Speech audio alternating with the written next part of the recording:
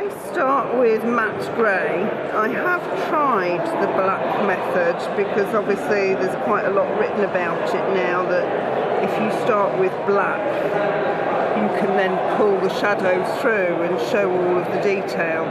But I find that particularly if I'm putting flesh colours on or a dirty white shirt on, covering black is more difficult. So I tend to start from the matte grey, work up with the colours, and then I'll use some weathering, dry brushing just to show some of the detail at the very end and to actually define some of the creases.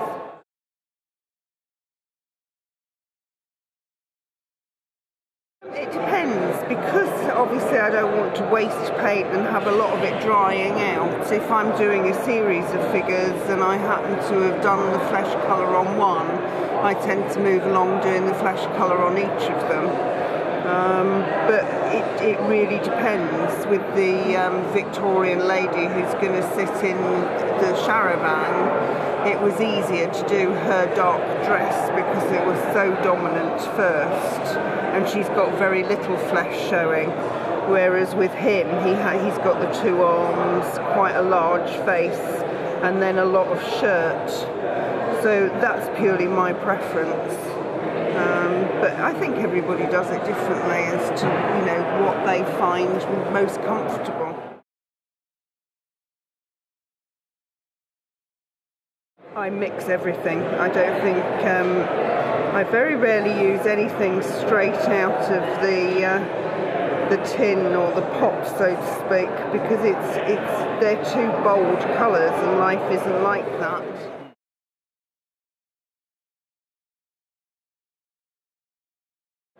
I prefer acrylics. I've worked with enamels and I have used oils for various things, but I just find that acrylics are what I prefer.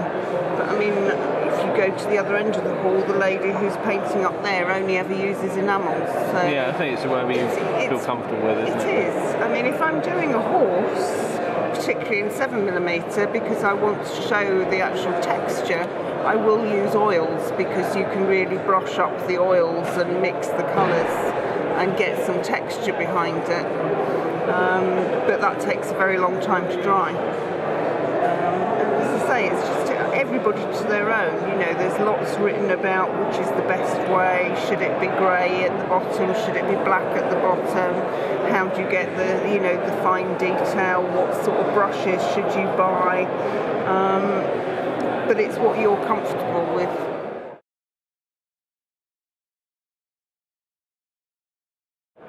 People just need to try. I mean, yes, you need a good magnifying glass if you're going to do the detail, depending on what scale you're in. Yes, you need some very fine brushes.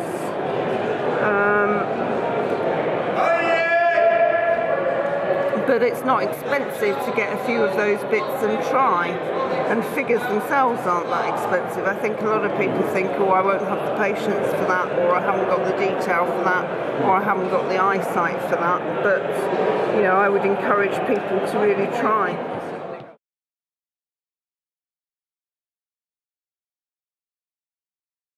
I do tend to buy fairly expensive artist brushes, and I do like using 10-0s and 5-0s because they just are that much finer. And I think it is worth paying a bit extra because you do tend to keep them in fairly good condition. They don't, you know, you don't get hairs splitting all over the place.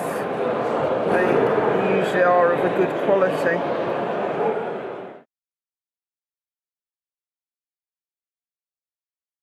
Have to shop around for sure. There are some which are better quality than other in terms of the detail, and obviously with 7mm you can see a shirt and tie and, you know, buttons on the blazers and things like that, and you do want that sort of detail, and some of them do are produced extremely well, and others are less well defined. So I think people need to shop around, and then it's trying to decide on the range of figures. I mean, S&D have a very, very good range of figures in 7mm. Andy Duncan has a very good range of figures in 7mm. But it depends what you're looking for. You know, are you wanting to create a cameo? Do you need somebody leaning on a shovel? Do you need somebody sitting to go into a car or a charabanc? Are you looking for a driver of a horse-drawn vehicle? So it's just worth really shopping around.